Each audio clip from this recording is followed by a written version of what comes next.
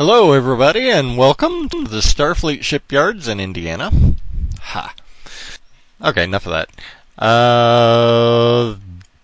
This is the second installment of the video tracking of the build of the Franz Joseph Enterprise. Basically it's just some updates from where we left off last time.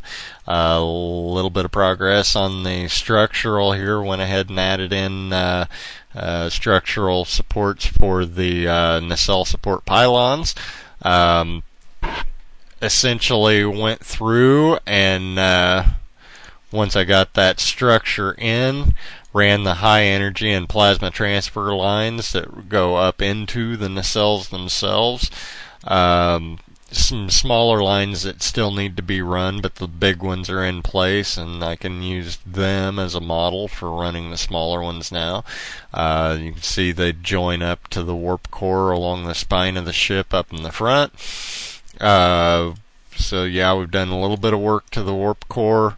Got that in place. Did some rework of my structural supports here for the pressure wall in the shuttle bay area.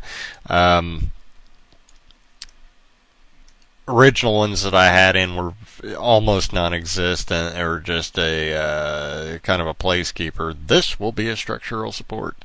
But now I've got full supports in place, and they're cut so that the ductwork and whatnot can be run through them as normally would be the case in in any kind of a building.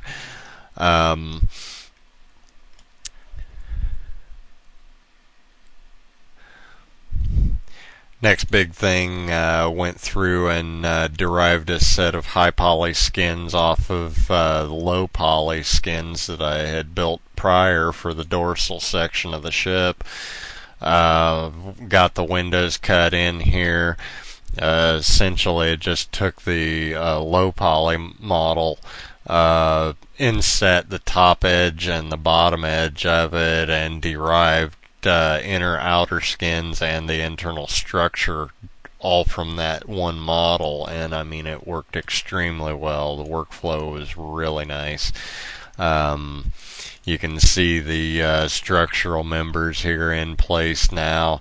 Originally I had started off putting this together as vertical and horizontal support trusses, and it just did not work. I mean, if you look at the thing, even in standard drawings, from here forward, you got more than half of the dorsal hanging out there, and most of the support it's resting along this front spar. If you run horizontal vertical, and that's just entirely unworkable. There's so much strain there that it wouldn't hold together. So I backed off and started reworking this structure, and I mean the diagonals are kind of intuitive once you figure out that the horizontal vertical approach doesn't work. And from there, once I got started on the diagonals, I actually set in majority of this and ended up going to Everhart for the handling of the leading edge here. This isn't a direct pull from Everhart. There's some modification to his design on my part, but I think it works. It lends a little bit more rigidness to the leading edge, and overall happy with the way that turned out. That's pretty much it for what is done structurally. I went ahead and built, of course, the warp core as a segmented core. Designed it to be ejected out the spine of the ship. Core should go up and make a nice little turn here and run up under the engineering floor. In the Jeffries / Drexler design of the ship, main engineering is down in the secondary hull rather than the primary, and Drex has got the core running again underneath the floor of main engineering, and it kicks out the back of the ship. I mean, I don't know if we can do that, and that's actually a reason that I ended up taking a little bit of break from this in order to eject the core through the back of the ship. In this case, I'd have to cut this section out right here under the impulse drive unit. I don't know that there's actually space to do that, and I don't know what it does to the structural to shoot it out the back like that, but I am looking at it. And we may end up going that route. I was happy enough to get verification that there was a traditional warp core in this ship, so but there's the core. This is you can see how the thing is set up. This is a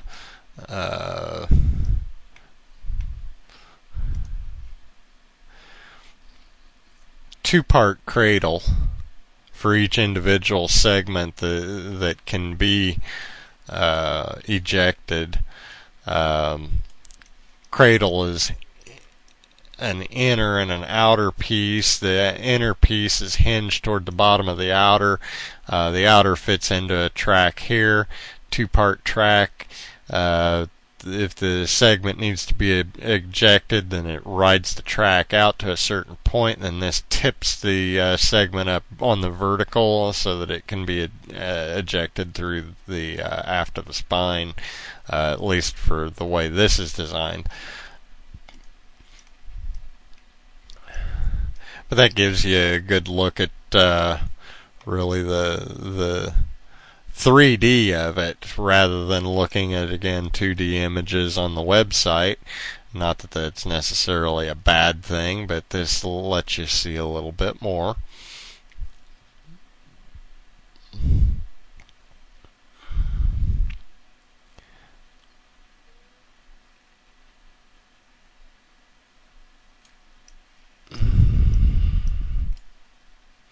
And over here I just kind of pulled the outer skins of the secondary hull off so we can show you this shaded up. I know last time we did a little bit of this in wireframe, but it just I didn't think to shade up and run about the model this way the last time.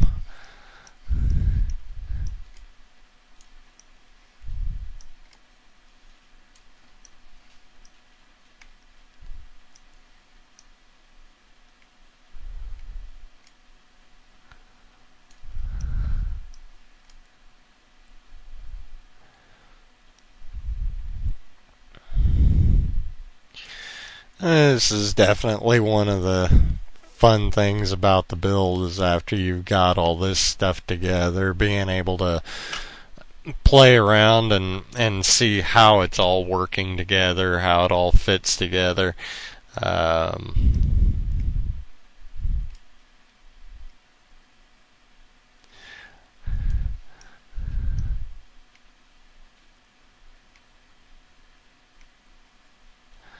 But that's that. We'll wrap this one up and call that done for video 2. I'm going to go ahead and jump right over and do a third one here in a moment. And